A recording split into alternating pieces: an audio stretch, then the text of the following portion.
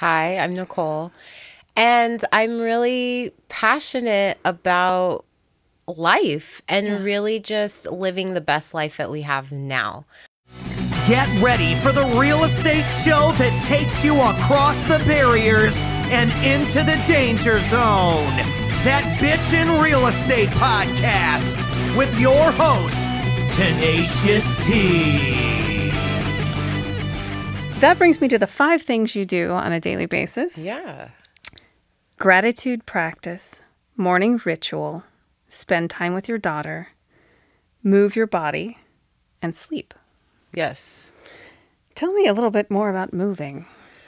So for me, the movement is key in order to move the energy that's within our bodies, because we're all energy. We're all energetic beings. Everything is made up of energy. Yes. And as more of us are awakening, we're realizing we're sensitive, we're feelers, and it's important that we're moving that energy that may get stagnant within our body or that's stored, so we're no longer living from that place of that stagnant space. And to try to simplify this a little bit, I've been trying to think of some different analogies. Yeah.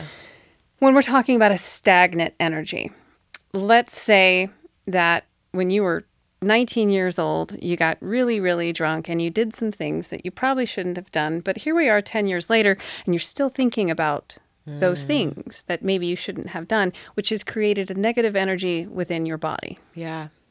That is where your gifts come in. Yeah. That is where you try to move that energy, like you move your body and practice on a daily basis, out so that the right energy can come in. Is that correct? Exactly. Just really that, or if you get in an argument with a partner, you know, or with your child or something, and you just like noticing like, I'm not myself. Yes. There's energy you've taken on, or there's energy that's trapped or stagnant within your body that needs to move and be released. Yes. And sometimes that looks like, for me with breath work, doing breath work, it can look like screaming, or sometimes it's me going in the bathroom or in my bedroom and screaming in a pillow to move that energy. Yeah, I've done that because that's all it is. A few times, yes.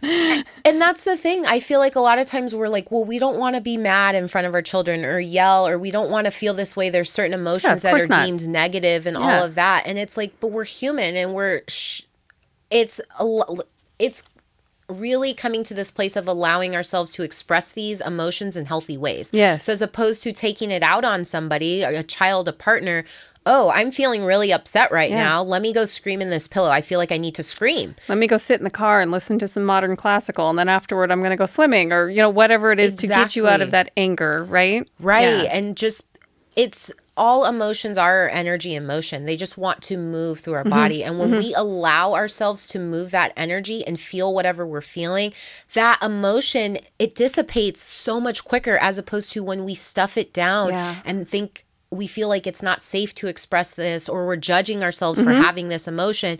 That keeps perpetuating that same cycle to come back up. Yeah. That's when you lash out at somebody, or that's when you're not honoring yourself ultimately. And that is showing up in all areas of your life. If you're not honoring yourself to express yourself, what you honestly feel, then where are you not being all of yourself in all of your life? And you're not allowing yourself to receive what you can receive. You're not attracting the ideal clients or partners to you, because you're not being all of you. Yes. And you're a highly educated woman. You've worked with doctors, entrepreneurs, speakers, authors, professionals. And it's not like, you know, they may seem like they have it all together, but they have energy that they need to move out. Exactly. So it's not just the entrepreneur, but the smaller, let's say, person that was working at the grocery store and has these desires just to live a joyous life. They don't need to be some sort of famous person. They just want to get through that day and live in joy. That is your gift. Right? Thank you. Yeah. It is, because we all have emotions, and these are things that we can all incorporate into our lives with the moving. And that moving can be dancing. It can just be stretching. Can be going for a run or working out, but just something where you're consciously connecting to your body and taking that time to move that energy. And sometimes it looks like just shaking it all out, like, you know. Yes. So flower essences. Yeah. I think you do the singing bowls, and tell me your different modalities that you use right now. So flower essences is one, breath work is another. I use tuning forks as well. Oh, yes, tuning forks. I haven't tried that yet. I might have to give you a call. Tuning forks are amazing. Crystals, essential oils, other types of plant medicine. Those are probably... Which they're pretty universally known. Yeah. The commonality, again, though, is breath work. Yeah. Breath work seems to be key to everything. Yeah. When it comes to connection. How did you learn about breath work? It was actually right before I got pregnant with my daughter. I went to a conference that one of those things, a girl that was in my life coaching class a year or two before had partnered with her, ran into her somewhere, and she was like, hey, do you want to come to this event? And I was like, okay. And it was about Qigong and breath work. Nice. And I had no clue what those things were at the time, but I'm like, I'll go. Let's go. Koi Gong, Qigong, what? Right? What is this? I'm like, how do you spell that? Yeah. What? Isn't that Qigong? Look, I don't do karate, okay? Right? But I went, and I remember the breathwork process they took us through. I felt high, so high, and I didn't know that was possible without like any substances. and you're like, am I doing this wrong? I'm gonna pass out, people. What's going on here? Yeah. But I remember just having so much release from it as well, and I wanted to do it more. Yet a part of me felt like some resistance to it because it felt like, I mean, all of these things I was holding on to that I hadn't processed, like starting to come up. Oh boy, yes. But it's been the most freeing thing as well, because our breath is our lifeline. Like, you may be able to you can go without food or water for a few days. You may feel like you can, but you can. You can, yes. But your breath, you cannot. It's your lifeline, and it has the power to help reset your whole nervous system. And it also has the power to get you wound up about things.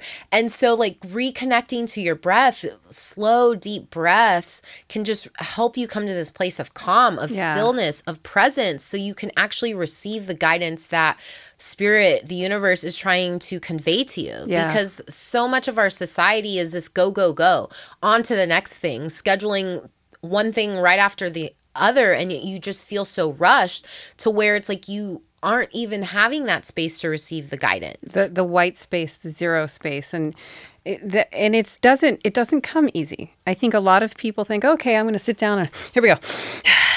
Where is it? It's not coming. Where is it? You know, and like an athlete, it is something you have to practice. Yes, I'm trying to do it daily. We'll just say that I get a few seconds in here and there, but it is very, very difficult, and it's work. It is a lot of work. There's times when I'm doing some breath work and I'm just sitting there going, I can't. There's no what. That's not. Where is it? It's just okay. I'm done. Yeah. It is work, and that again is something that you can teach, that people can take anywhere with them. Exactly. You know, they may not have the flower essence, they may not have the tuning fork, but they can have the technique of breath work. Yes. What would you say is a usual amount of time before someone starts to understand what breath work is? What's the initial practice? If no one's ever done, like, say I've never done breath work before. Right. How many classes or how many sessions before you feel confident enough that they can start really understanding what breath work is? Well, I definitely, after one session, people are like, wow, holy shit, like, this works. Yeah. Like, I've been doing hypnotherapy and all of these things, and I haven't had that much of a connection or release from that. But really, it's just like anything, you know, just doing it one time and never touching it again, it's not going to support you. Yeah. But just having a consistent practice, even just taking deep breaths each day, like, that's reconnecting you back to your breath. But like having where it's like at least a weekly thing where you take time to have like an uninterrupted breath session where you're in this active breathing state, because the breath work isn't just, It's not relaxing. Like, I'm just going to be real. Like, okay, it's not. It's lovely. Yes. It's a workout. It is. And it's active and it's uncomfortable at times, but it's helping you to move through the discomfort of life and to move through life so much more easily and be more grounded in all that you do, to be more present, to be more connected, and to be healthier. Yeah. Because your breath literally is oxygenating your body, flooding your body with oxygen. And disease cannot live in an oxygenated environment. Yeah. So each time you're connecting with your breath, each time you're doing breath work, you're healing yourself. You're allowing the breath to heal you. Yes. You're allowing your body to heal you. Rejuvenating those cells in our body so that they can better fight the diseases and depressions and the different little things that are tweaking us. Yeah. Helps them to heal. Yeah. So, I mean, I feel like after one session, people are like, wow, I want this. I want more. How long do you recommend for a first, what is your regular breath session? Usually when I do lead like a breathwork class, we do about 30 to 45 minutes of breath work. Yeah. It's about 30 minutes of active breath work. And then usually the last 15 minutes is just relaxing and receiving. And so with that, you will get the benefits of that. And for me personally, it just depends on what I feel called to do. Sometimes it's like I don't necessarily have the time or space to do the 30 minutes because it's like stuff comes up and I need time and space to like integrate that after. So it's not something I want to just like cram in. Right. And so like 5 or 10 minutes doing the 3 to 4 rounds of breath to really just like bring your awareness back to your breath, back to your body, because we're so good at disconnecting from our bodies and just being on autopilot, go. Yeah. This just brings you back to your heart, back to what's real, back to the present moment now, because that's all we have. And that's where we're creating from is now. So it's so important to know how we're feeling, what's coming up for us if we want to create something different in our lives. If, your life is great and you're like, I have everything I could ever want and I feel the best I could ever feel, then maybe you don't really need to do it very often. Right. But like most of us, no matter how successful you are, there's a new level that you're wanting to reach. And there's new thing. There's layers of all of this work, right? I mean, if I could have it my way, I'd be sitting in my pool doing breath work and listening to, I don't know, Alan Watts. But because there's always a level of knowledge that we're going to, right? Right. And just to let the viewers know, when we're saying breath work, we're talking about a continuous flow of... And there's different techniques. Some do it through the mouth, some do it through all the nose, but it is a continuous, non-breaking. Yes. Continue to go, right? Yeah. So we are, real quick, let's touch base on your goals for 2021. Yeah. Connection, collaboration, unconditional love, intuition, and trust. Trust is a biggie. Tell me about your trust goals. Yeah, that one is something I've been leaning more into, letting go of the control and just trusting, like I am enough, period. Yes. It's not about how much I'm doing that's going to get me the results. It's about who I'm being, and it's coupled with the action, but it's so about who I'm being and like trusting that's enough, that I don't always have to be filling like the cracks of time with something else. Yes. And I can relax and rest and just be and still receive money and all of the like amazing awesomeness, and that it's not tied to how much effort that I'm putting into it. Would they classically call that being in the flow? Yes.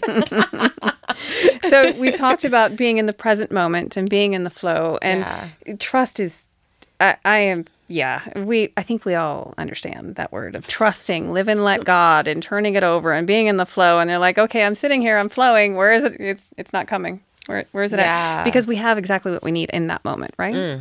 Yes, and exactly. that's the trust that we have to say. Yeah, that is the trust. Yes. Okay. I really want that Maserati, but the Mustang is all I need right now. Right. So, and that was very 3D of me to say, but you get the illustration. So I love that, and I can see the glow of everything going on, and the purple hue of the royalty of the hair, and my queen, and yes, the trust is working. Okay, so I've got a funny, quirky little questions that I like to ask, and you're young, so you may not remember James Lipton in the Actors Studio. I don't. Okay, so it's a series of fun little questions that helps the viewer really understand who you are very quickly. Okay, and in this one, we're going to use spirituality as our base. Cool. So I want you to think of your favorite spiritual word. Ooh. Alignment. Ooh, that's a good one. That's meaty. Yeah, I like that one. That works for me too. Yeah. So what is your least favorite spiritual word? Ooh. I'll give you one of mine. Yeah. I mean, I like it, but I don't like it. Woo-woo.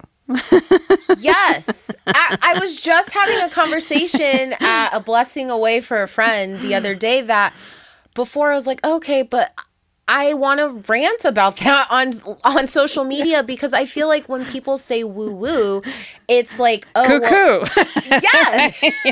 Woo-woo, cuckoo, cuckoo. Right. And I'm like, no, that's bullshit because if anything, like once we understand energy, it's like our whole lives can open up and change with so much more ease and less effort. So much more ease and less effort. Yeah. And it feels like it's like a term to like, oh, well, that person doesn't like, like they're not credible. That's like trying to say that the great Star Wars is just like this little comic book when you say woo woo. No, it is an epic adventure that changed lives. So we don't describe Star Wars, Star Trek, any of those as a little story. That was an epic adventure, and woo woo just doesn't give it justice. If you I'm like, yes. How did I forget? I just talked about this the other day. So yeah, that would probably be my least favorite term. I had a friend share something actually after I had mentioned that to her, that was talking about the etymology of the word woo woo, and that it came from woo, which was somewhere in the Asian culture. I don't know if it was China or Japan, but it was a term used for feminine healers, shamans. Oh. Yeah, and that's actually where it comes from. And I'm like, oh. Woo, woman. Okay. I'm like, yes, that I can get behind. Dig. Yeah, I can dig that. And when I saw that, I was like, well, that's really cool. Like, if that's where it's come from, like, I can get that and see how, things have been, like, slanted and shifted. But I really feel like we're all coming back home to energy, to the woo. Like it's woo wow, people. Woo wow, not woo woo. Yes. Seriously. And I feel like we're all coming back to that. Really, ultimately. Absolutely. I love that. Okay. So you've had a really tough day, and you've maybe had some wine with some girls, some woo-woos, and and you've got a ton to do the next day. And when you go to bed, you're exhausted, and when you wake up, you're going to have to do something that turns you on. What is your turn on? Ooh, it's probably a few things. It would definitely be to read something that's empowering and uplifting for a few minutes, and then gratitude, like writing in my gratitude journal and just giving thanks for like the day going smoothly. For me, just prioritizing things perfectly, everything getting done in the perfect time with ease and grace, and really just like future forecasting like my day. Your alchemy. Yeah. You're stirring your spells and your gratitude and I'm telling you, I've interviewed a lot of people on this show that are very, very successful, and they may not be into the spirituality, right? But they journal every morning, and they're always thankful for what they have. Yeah. So that is true alchemy, and it's purest form. Love that. So what is your turn off? Like some people say it's arrogance. Some people say that it's the Debbie Downer in the room. What is your personal turnoff? Probably closed-mindedness. People who are just like, this is the way, the only way, and they're not open to hearing or seeing things in any other way. And it doesn't mean you have to agree with me or with that person, but just being open to hearing others' perspectives and sides. And appreciating it. Right. Yeah. Instead of just listening to answer or like to respond, as opposed to really being present and taking that in and seeing like, oh, and questioning things. Yes. Maybe this isn't what I thought it is. Maybe there is another way. Right. So I would say, the closed-mindedness. I like that. Yeah. Me too. Okay, this is a fun one. What is, and we'll bleep this out so that it's a family-friendly show. What is your favorite curse word or swear word? And you could say it. I will bleep it. I promise. That's so funny. Probably. Yeah, I'm telling you, it's just like, it's so universal. Sometimes it's and damn and geez, but which I'll have to bleep that out. But is the, I honestly think that Spirit gave that to us because it is so universal in its expression. It works for when you're excited. It works for when you're upset. It works to describe things. It works for when you want to get, frisky. Yeah. It works for everything. It does. It does. It's awesome. It's a great word. We're going to have a session on as many uses. You will be invited. Right. Okay. It'll be a round table. Maybe some wine. Okay. So again, personal space. What noise or sound do you love? That just gives you that instant. Probably quiet. Silence. Silence. That is, it has been used by actually some of my more successful people that I found on the show. Silence is that white space, right? Oh, it's golden, especially with a very active spiritual child. Yes, that has a very open throat chakra. Yeah. That's awesome. So I just, silence, just driving in the car with like no noise, being at home, like nobody is home. It's just like, yes, yes. I just love it. And I will challenge anyone, because that's a really good point. If you haven't experienced or don't know how to experience silence, go for a car ride for an hour with nothing on. Yeah. No phone, no music, no nothing. And just drive. That'll be your first little taste of it. Yeah, it's a good spot, right? It is. Yeah. I'm like, it's even just, I'm hearing the silence as we're talking. And it's the chocolate chip cookies. Yeah. Okay. Yes. What noise or sound do you dislike? Ooh, like nails on a chalkboard or like silverware scratching a plate or something. Yeah. Yes, when you're at a restaurant and you hear that. It's like, yeah. Oh, yeah. That doesn't sit well with me either. Okay. So take spirituality off the table, the psychology off the table. What profession would you have chosen if these were not a choice of yours? Was there something that you thought about being as a child? Yeah. That you would have possibly pursued? For sure. Being a doctor. Yeah. I thought that was like the only way to help people. And I wanted to make the biggest impact. And so it was like, I'm going to be a doctor. That's what I'm going to do. And you are a doctor of the soul. That's what, yeah. And it feels like I have so much more freedom than if I would have been confined to that space because there's so many regulations and rules about things you can say or not say and do. I have friends that have left that field to like pursue more of life coaching because like their hands aren't tied. Yeah. And so I truly feel like this, because there was a part of me at times where I felt like, oh, wow, maybe I felt disappointed in myself that I didn't stick with that path. Yeah. And it was like, no, because you were never meant to, Nicholle. Right. Like, this is what you were meant to do. This is who you were meant to be because I can be me. Yeah. Yeah. Yeah. I love that. Okay. So again, we have to take the spirituality out because, a lot of them would choose Mary or Jesus or any of those. A celebrity or famous person, dead or alive, that you could have dinner with, who would it be and why? Probably like who's coming to mind right now is Nikola Tesla. Oh, yes. And I didn't think that's what was going to come up. Interesting. But just because I know a lot of people looked at him as crazy, right? Yeah. Yet what was going through his mind, like through these workings and creating these inventions to power, the universe. And I would just love to ask like what his process was to like come to that. Yeah. I like just sitting there, like the energy, just, you don't even have to talk. Just let me sit here. This is great. Where would you take him to dinner? Ooh. I haven't been here in a while, but it just came to mind, the Salt Cellar.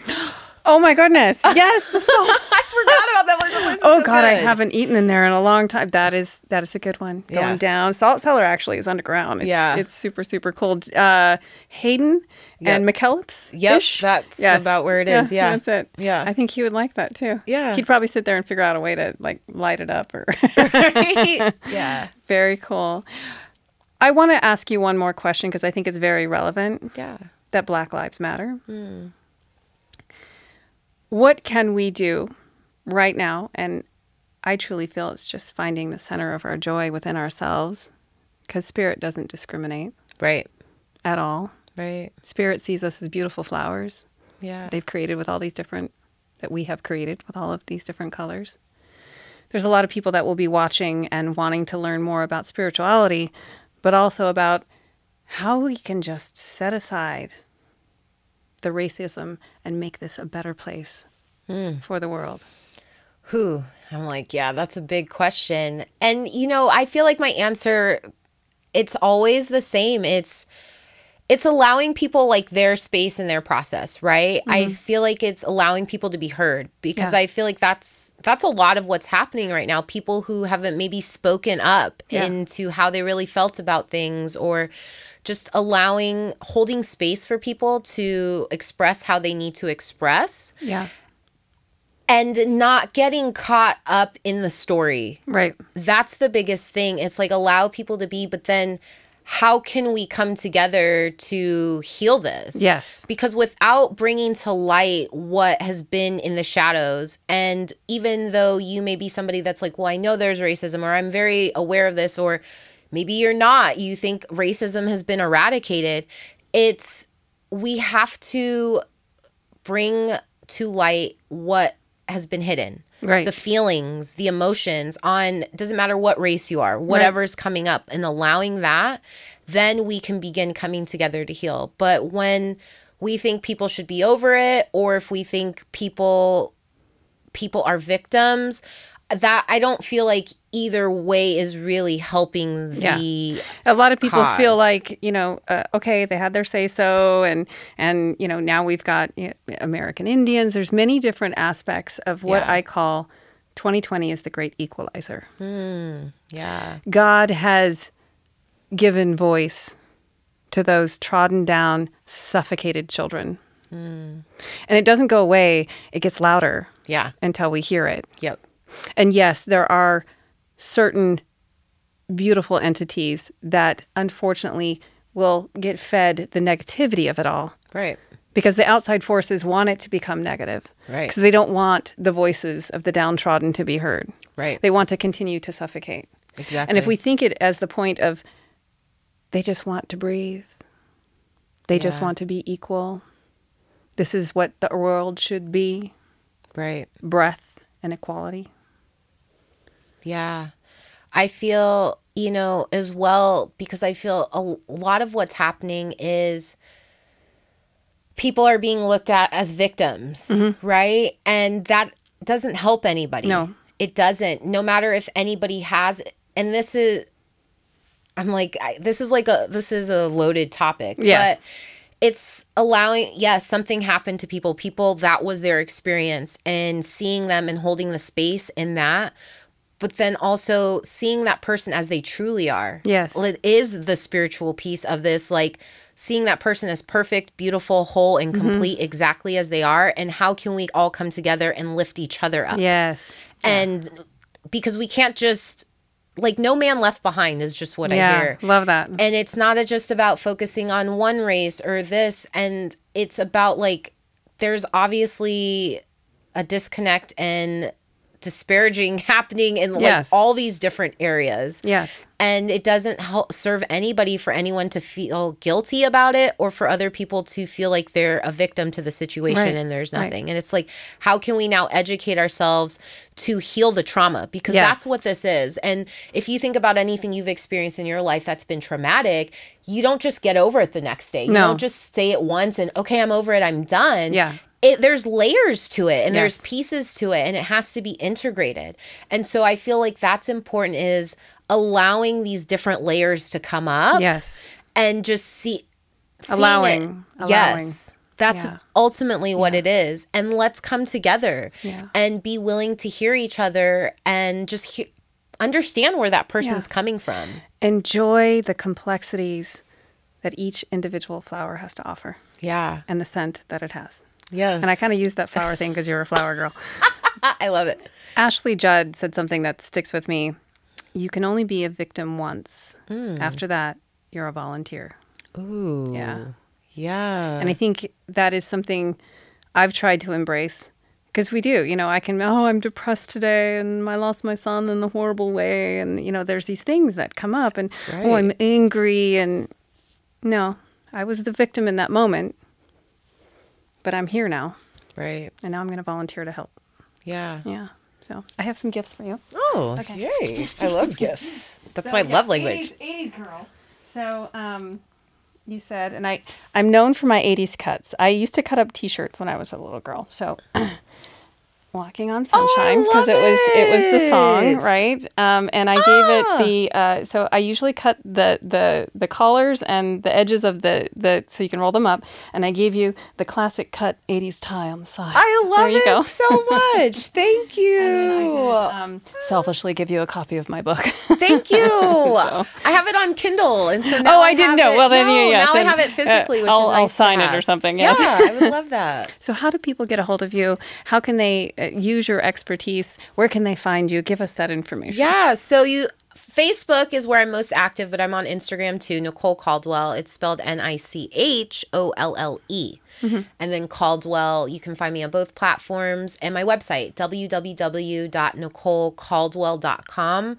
I would love to support you in coming into your own spirituality and incorporating that more into your business, into your life, so you can have more joy, more freedom, more peace, more ease, and more connection to your heart and following your heart, so you can make the greater impact that you're here to make. I do so many different free trainings online to help you with connecting to your intuition and infusing that into your business so you can be led in your business. And especially if you've been using all these different strategies and it still doesn't feel like you have the results that you want, it's like, how can we now tap into your energy and use your energy to reach more people with less effort?